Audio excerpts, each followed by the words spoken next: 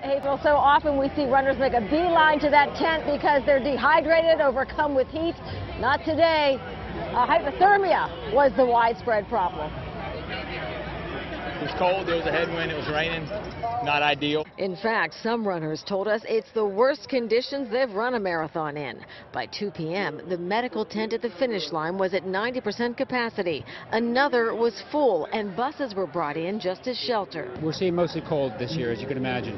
So we've got a lot of hypothermic people that are coming in that just need to be warmed up. For the most part, Mylar blankets and warm broth did the trick.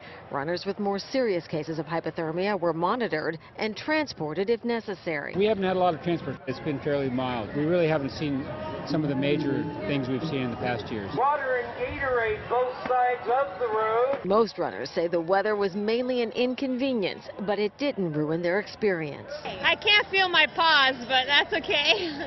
Maybe later. One of my worst marathon times ever. So it really had an impact for me personally, but the crowd was so, they're wonderful. And that is what awaits you as you cross the finish line, a wheelchair just in case you need it. It'll take you right into the medical tent. We're told by Boston EMS that about 7 people have been transported to area hospitals. Everyone else just getting those blankets and something warm to drink. Medical tent still open for business at this hour. Live at the finish line, I'm Mary Solana, WCVB News Center 5.